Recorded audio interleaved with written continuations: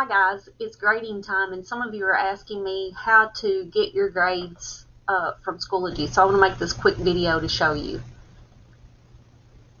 So you're seeing my screen. I've got my gradebook open. First of all, I went to all materials and I changed it to all category summaries.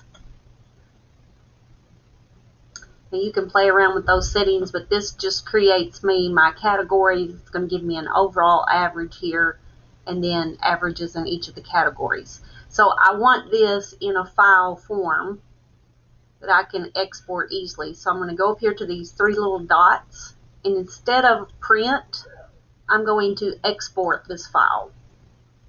So when you put export, it'll come to this, and I just want to select Gradebook as CSV.